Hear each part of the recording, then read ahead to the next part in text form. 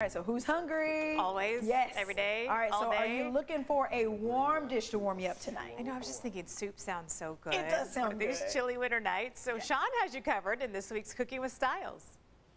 It is the perfect time of year to start making some soups, and if I got a good one for you, butternut squash with a little sour cream and papitas on top. Let's get cooking with Styles.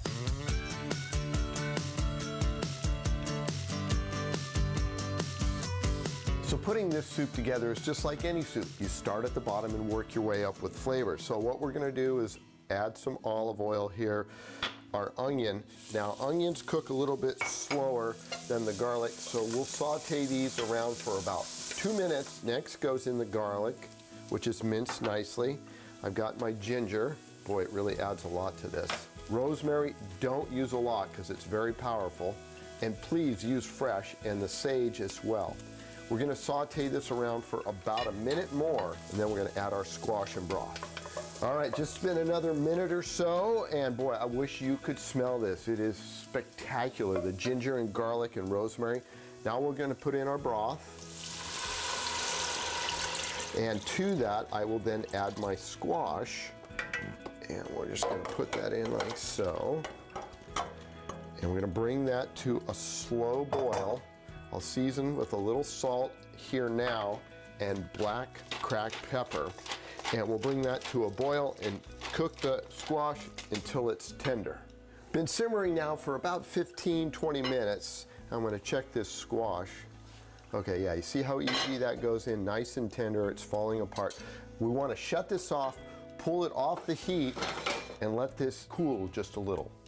All right, our squash has cooled down enough to start blending it. It's still warm and it's still dangerous. So I'm gonna start to put this in here, but what I want you to do is be very careful because this is molten hot, basically. If this was to spill on you, it would be catastrophic. So we're gonna keep loading the blender up and blending this until we get this all nice and creamy, and I'll start transferring it over. We'll pulse it at first and then put it on grate.